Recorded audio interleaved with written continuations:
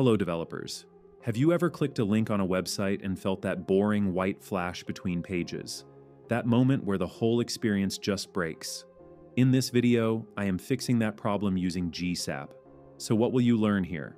I am going to show you how to block default link behavior, how I control page navigation using promises, and how I synchronize entrance and exit animations using one reusable transition system. And the use cases are huge. I am building a smooth page transition system where the old page closes with an animation and the new page opens with a matching reveal. I am creating this cinematic shutter effect using simple HTML blocks, some smart CSS, and a clean GSAP timeline. Instead of letting the browser instantly jump to the next page, I am intercepting the click, playing the animation, and only then moving to the next screen. You can use this on portfolios, agency websites, product pages, or any site where you want the navigation itself to feel like part of the design. So if you want your website to feel less like separate pages and more like one continuous experience, this project is going to change the way you think about page transitions forever. Now let me explain the HTML structure in a simple way. At the top, I have a div with the class transition container. This is the full screen overlay that I use to animate between pages. Inside it, I create two rows called Transition Row 1 and Transition Row 2. Each row contains 5 divs with the class block. These blocks act like animated shutters that open and close during the page transition. After that, I have the main tag. This holds the real page content like navigation and the page title. Inside nav, I place the logo on the left and the navigation links on the right. These links are the ones I intercept to trigger the transition animation. Then I have the title section with a big heading that shows the current page name. Finally, at the bottom, I load GSAP and my app script file. This is where all the page transition logic lives. Now let me explain the CSS in a clean and simple way. At the top, I import 2 fonts, one for the big title and one for the navigation links. This gives the page a strong visual personality. Then I reset all margins, paddings, and box sizing. This keeps the layout consistent everywhere. For the main tag, I make it full screen and center everything using Flex. This places the big page title perfectly in the middle. The nav bar is fixed at the top, stretched across the screen, and placed above the content using Ziba index. This keeps navigation visible during transitions. All anchor tags are styled to be uppercase, white, and monospaced. This creates a clean, minimal menu. The heading is styled to be huge and bold, giving each page a strong identity. Now for the transition overlay. The transition container is fixed and covers the whole screen. I disable pointer events so it never blocks clicks. Inside it, I split the screen into 2 rows and each row into multiple blocks. These blocks are the shutters that animate during page transitions. Finally, I set different transform origins for the top row and bottom row. This makes the top blocks collapse downward and the bottom blocks collapse upward, creating that curtain closing effect. Now let me explain the JavaScript logic that controls the navigation. First, I wait for the page to fully load using document add event listener with DOM content loaded. This ensures all links are ready before I attach any logic. Then I select all anchor tags on the page and loop through them one by one. For every link, I add a click listener. When a link is clicked, I first read its href value. If the link is empty, or pointing to the same page, or just a hash link, I do nothing.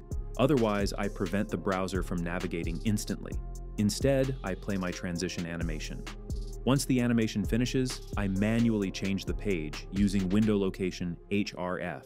This is how I make the page transition feel smooth instead of abrupt. Now I am preparing the blocks for the first page load. First, I make all the blocks visible and set their vertical scale to 1. This means the shutter overlay is fully covering the screen when the page opens. Then I run the revealTransition. This plays the opening animation where the blocks collapse away to show the page. Once that animation finishes, I hide all the blocks again. This keeps the overlay invisible until the next navigation happens. Now let me explain how the revealTransition actually works step by step. I start by creating a function called revealTransition. This function returns a promise, so I can wait for the animation to finish before doing anything else. Inside the promise, I create a GSAP timeline. I also attach onCompleteResolve, which means the promise is completed the moment the animation ends. Now I animate the top row first. I target all blocks inside row 1 and animate their vertical scale from 1 to 0. This makes them collapse upward and reveal the page. I give this animation a duration of 1 second and add a stagger. Each block starts after 0.1 seconds, flowing from left to right across 5 blocks. The expo and out easing makes the motion feel smooth and cinematic. At the exact same time, I run the same animation on row 2. These blocks also scale from 1 to 0, but because their transform origin is set to the bottom in CSS, they collapse upward in the opposite direction. Both rows start at the same time, so the screen opens like a double curtain revealing the page underneath. Now let me explain how the closing transition works in detail. I start by creating a function called animateTransition. Just like before, I return a promise so I can wait for the animation to finish before navigating to the next page. Inside the function, I first make all blocks visible and set their vertical scale to 0.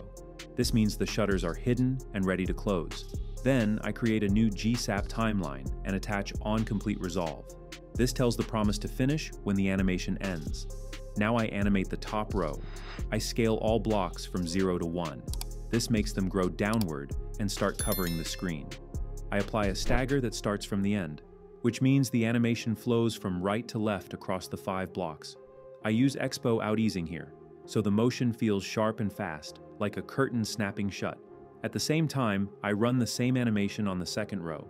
Because of the bottom transform origin, these blocks grow upward, meeting the top row in the middle. Together, both rows close in like a mechanical shutter, completely covering the page before I move to the next screen. So now you understand the full system. I created a grid of simple blocks, styled them as a full screen overlay, and then used GSAP timelines to turn those blocks into a smooth page transition effect. I showed you how I intercept link clicks, pause the browser navigation, play a closing animation, and only then move to the next page. You also learned how I open the new page using a reveal animation, so the whole experience feels like one continuous flow instead of disconnected screens. This technique is perfect for portfolios, agency sites, creative landing pages, or any project where navigation itself should feel like part of the design.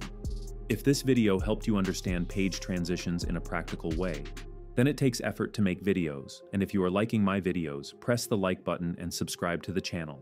It motivates me to make more videos. I will be sharing more real-world animation patterns using GSAP very soon, so stay connected, keep experimenting, and I will see you in the next video.